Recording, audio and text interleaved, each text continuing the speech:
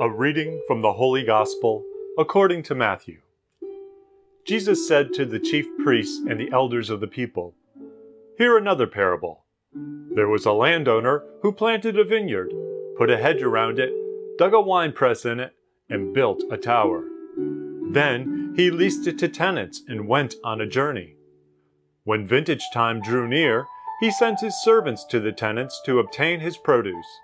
But the tenants seized the servants, and one they beat, another they killed, and a third they stoned. Again, he sent other servants, more numerous than the first ones, but they treated them in the same way. Finally, he sent his son to them, thinking, 'They will respect my son.' But when the tenants saw the son, they said to one another, 'This is the heir. Come, let us kill him and acquire his inheritance.'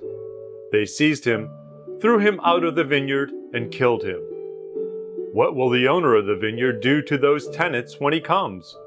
They answered him, "He will put those wretched men to a wretched death, and lease his vineyard to other tenants, who will give him the produce at the proper times." Jesus said to them, "Did you never read the Scriptures? The stone that the builders rejected has become the cornerstone. By the Lord has this been done, and it is wonderful in our eyes. Therefore, I say to you, the kingdom of God will be taken away from you and given to the people that will produce its fruit." The Gospel of the Lord.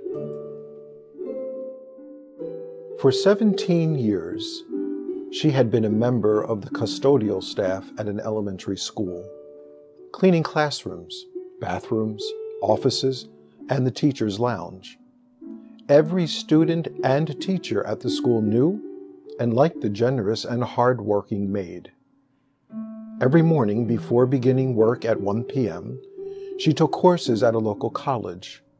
After 7 long years of juggling her studies with the demands of her work and caring for her family, she completed her degree in education. She then applied for a teaching opening at the very school where she had mopped floors and cleaned toilets for so long. But the principal felt that since everyone knew her as a janitor, she could not be effective in the classroom in the role of a teacher.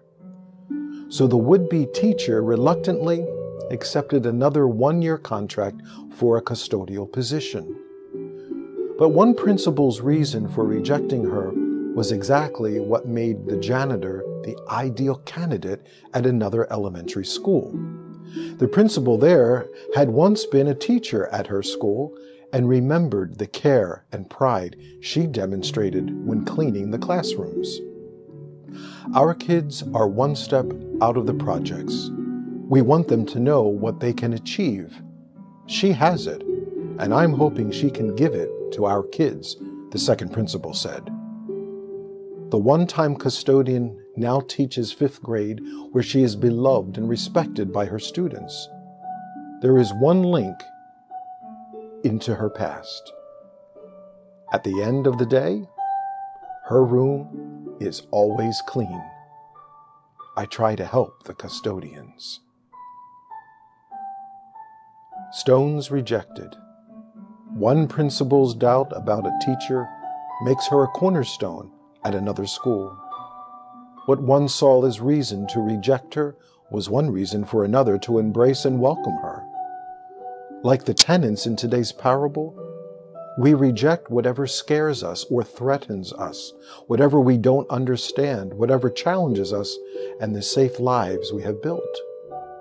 But Christ, the Messiah, comes with a new, transforming vision for our vineyard, a vision of love rather than selfishness, of hope rather than cynicism, of peace rather than hostility, of forgiveness rather than vengeance. My sisters and brothers, may we have the courage and wisdom to look beyond the stones of our fears to welcome Christ and maids transformed into teachers, into this vineyard of ours, aware that He calls us to the demanding conversion of the gospel, but determined to sow and reap the blessings of God's reign.